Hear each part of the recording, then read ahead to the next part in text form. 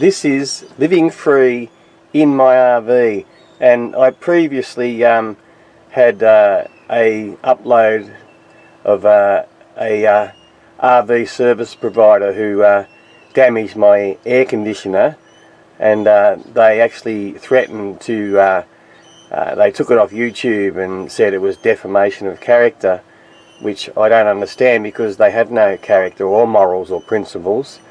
So for legal reasons I can't name who they are, so that way. But anyway, so I went to this place and I contacted Consumer Affairs, and they weren't interested in the fact, and then the Ombudsman, and they're not interested either. It seems that corporations look after each other. I still have to, I went to Queensland Law Society, and I've got a number of a lawyer that I have to ring up, so I'll continue regardless of it being removed from the YouTube channel. But this is the condition of the air conditioner after they serviced it and put a couple of blocks of wood in each side, and they tore all the duct tape, which I'll show you a photo of. But I'll just turn it on to give you undeniable evidence of their quality work that they've done there. I need to get multi-grips because they've damaged everything they touched. So this is what it sounds like now. That's the first setting.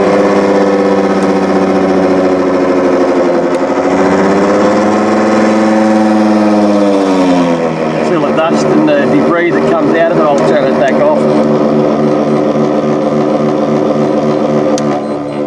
because it goes all over my bed and everywhere. I have to vacuum the whole RV.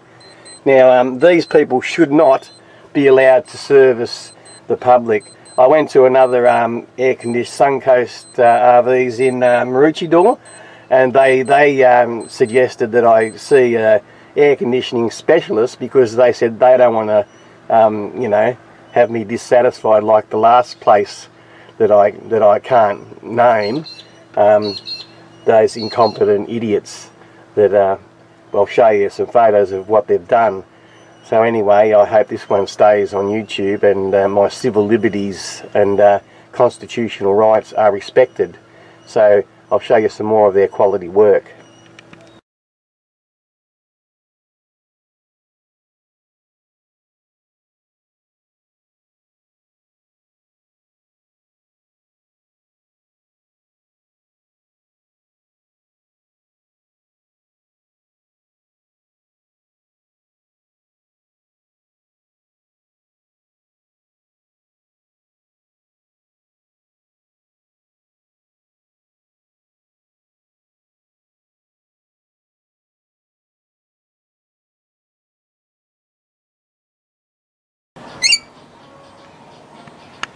So next time, if I want any work done, I'll get someone like this guy here to do it, because he would be more competent and far more intelligent.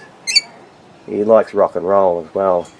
So anyway, this is only a short video, just to warn people to be careful when you seek services from shonky, dishonest places like I encountered. Always make sure that the work's guaranteed before you pay them, because I have to pay these people twice to do the same job, and now it's damaged, far worse condition it was than I first brought it there. So I would have been better off not even taking it to them in the first place. It wasn't that bad, it just the blades were touching the cowl, and there are 4 relocation bolts that could have been adjusted simply, and instead they put a block of wood in the first time and then a block of wood in the second time, charged me twice, and now I have to replace the whole air conditioner. So anyway, I'll continue to inform the RV community what happens, and we should have the right to have quality service work done if we're paying good money for it. So live free, and don't be ripped off by these anal arseholes.